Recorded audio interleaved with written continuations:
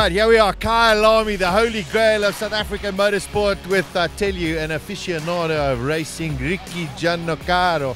It's awesome to have all the new cars out on show and just to be here. The vibe is going to be excellent, I reckon. We came to get some time with the car around here. You know, I wanted to test my new baby out here, so I jumped at the opportunity. You know, we found these cars in the Czech Republic, and we brought them through from the Czech Republic. They're born and bred race cars. It's a genuine Lamborghini Super Trefoil based on a GT3 spec, and we're Italian, so we've got to support the Italian brand. It is bespoke. I mean, you can see it's got all of the roll cage inside. It's a proper GT3 car. Why is it Ferdinand? If you remember, Ferdinand the bull was the quiet bull sitting out in the meadow, sniffing the flowers, and you know, he gets stung by a bee and he becomes aggressive and becomes the ultimate fighting machine. There's a motto. It says, made to love, built to fight. It's a lovable car. Everyone loves a Lambo, and I want to take the fight to everyone else. So here we go. Here's Ferdinand. Wow, she is beautiful. What a lot of people don't realize is the vast variety of vehicles we actually have here.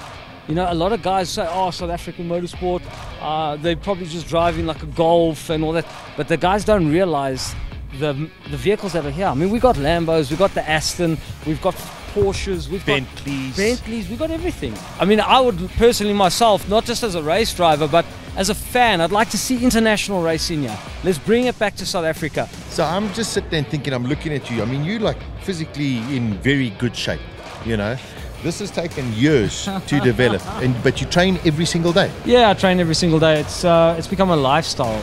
Like everybody else, when you leave school, you kind of like let yourself go, and I've kind of like got extremely overweight. You know, I topped out at 134 kilos. No way. Yeah, no, serious. And then just one day, it goes back many years. My uncle said to me like this, he's like, seriously, are you not uncomfortable?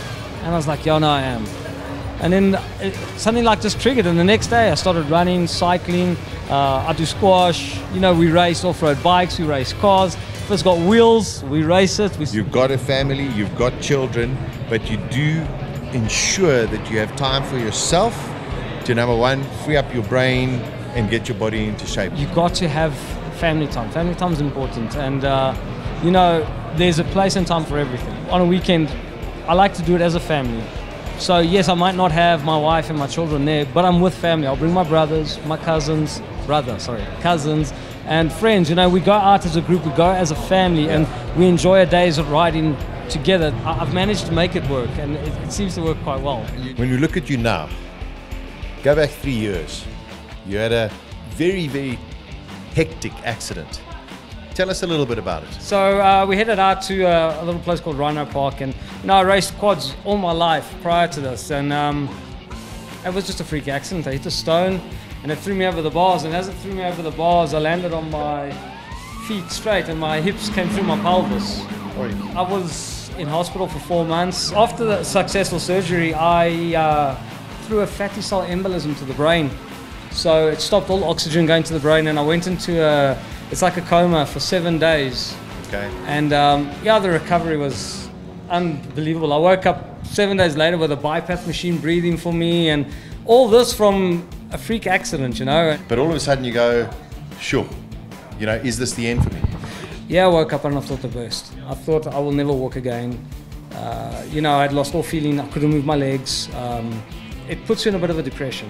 How did you now then decide, and who did you call on, or people who came there and said, well, listen, here's a Zimmer frame? Or it was 4 months that we were on our back, you know, having to go through the whole process. My wife was a big part of my life during that, and so was my brother, my mom. You know, once again, like a family drove me to it, but it was my desire to go race.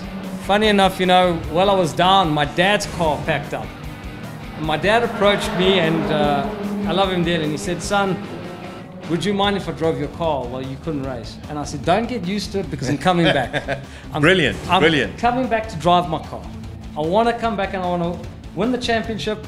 I want to drive my car. And my dad's, you know, I think that was my motivation more than anything. My brother, while I was still in hospital, went and bought me a brand new bike, off-road bike. And he said, wow, while we're waiting for you to recover, this will be parked in your garage. And the first opportunity you get to ride it, we're going riding. It's an incredible story for people who might sit there and want to give up. on life? I would never let them. You know, they have to sit back and think, yes, we're going through a hard time. It's difficult now, but no one knows what the future holds. And you got to live every day like as if it was your last. And that's it. That was my drive. I will get up tomorrow. I will go and race my car. I will ride bikes. There's a saying that I've had for a while, and I'm not too sure where it came from, but the closer to death you are, the more alive you feel. And, you know, I kind of live by that. And it's something with my cousin as well. You know, we got a saying as well, you got to be positive. Everything's got to be positive. You've got to have that drive to go forward. You've got to have the will to go forward.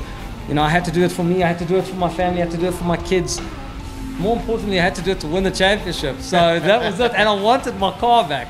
I had to drive my car. That's it. I think, you know, my message to people is just don't give up. You know, the worst thing in life is you can fail and somebody can say no.